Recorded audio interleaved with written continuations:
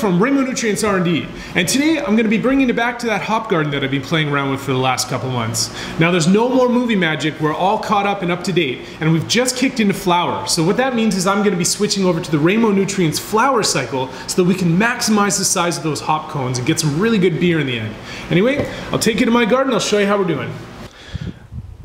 Okay, we're in the third month of our hop trial here, and we've got two of the four hop plants that have already kicked into flower. So the Centennial and the Golding have already kicked in, and I'm just waiting for the Cascade and the Columbus to kick over as well, but I can see some signs that they're about to start flowering. So if we zoom in, this is what you're going to get, and it's the same as any Cannabis plant. So they kick into flower as soon as the sun cycle goes from past 12 and 12, and so it's kind of like with cannabis as well. So this is the indicator where I know things are starting to flower. I'm going to want to boost up this flower production using Remo's flower formula. So we're going to be using the Bloom and the Astro Flower now to try and get a PK boost into these flowers and get them nice and big.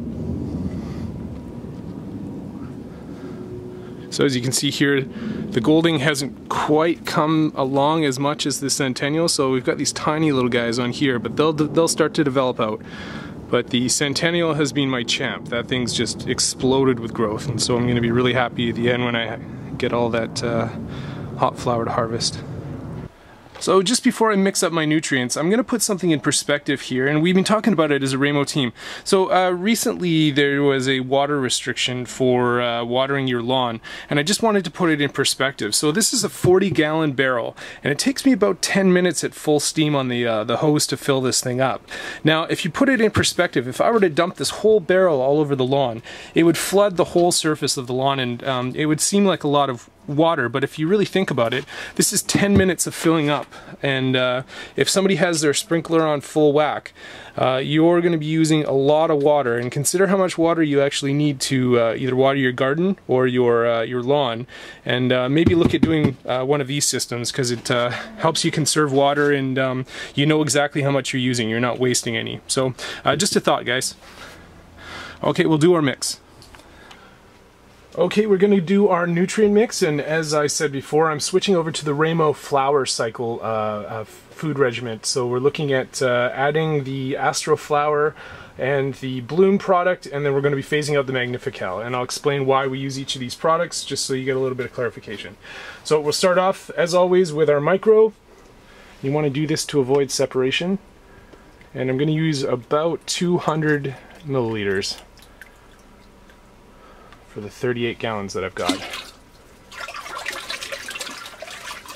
Okay, this is your micronutrients.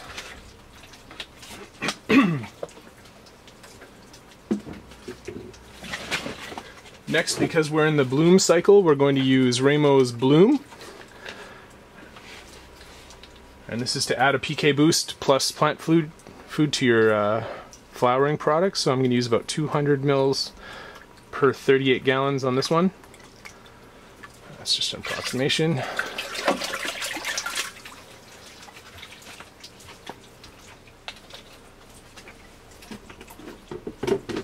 Okay.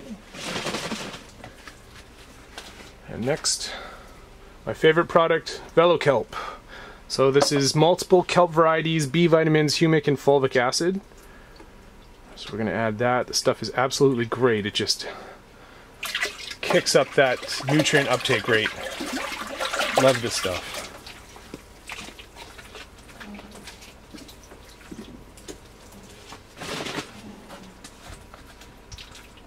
Okay, next is Nature's Candy. So this stuff helps with flavor profile and adding a little bit of funk to that essential oil content. You want to get nice and bitter hop flowers, so should make those flavor profiles really interesting.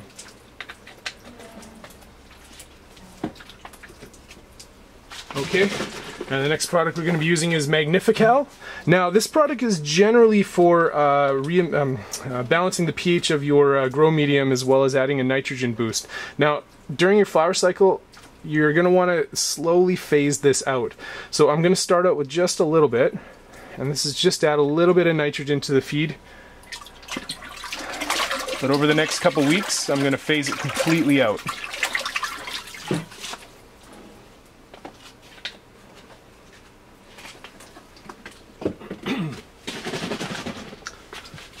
Okay, last but not least, we got our PK booster Astro Flower. So this is just to boost up potassium and phosphorus levels and get those flowers growing real big. And that's the flower formula right there in a nutshell, guys.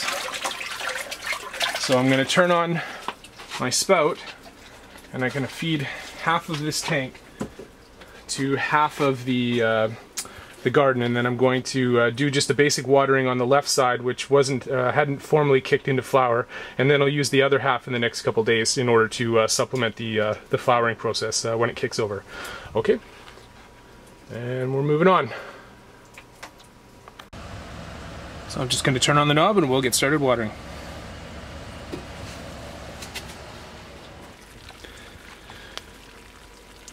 So as I said before, I've got these nifty shutoff valves here that I use to separate the two sides. So being that this one hasn't quite kicked into flower yet, I'm going to, or I've shut it off, and I'm going to water half of the reservoir tank on the other side, which as you can see is watering.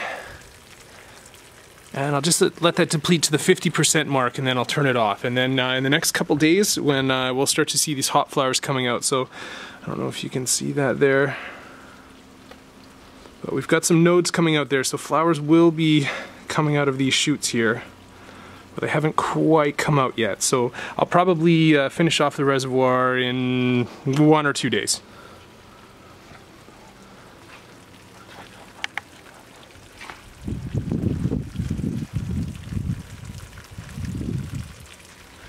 Okay, and then of course I've got these small ones here, and I keep pruning them so they don't look terrific right now, but they're nice and bushy, and so they're building up a nice root mass. And I might swap those out next year, but as you can see, just cut these ones short. So we're just building roots.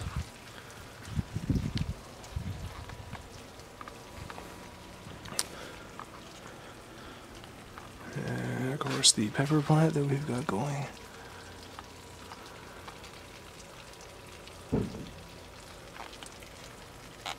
Okay, I'll come back in 1 month and it should be time to harvest, or at least it should be pretty close to harvesting. So we'll come back in 1 month and I'll show you guys another update of my hop garden.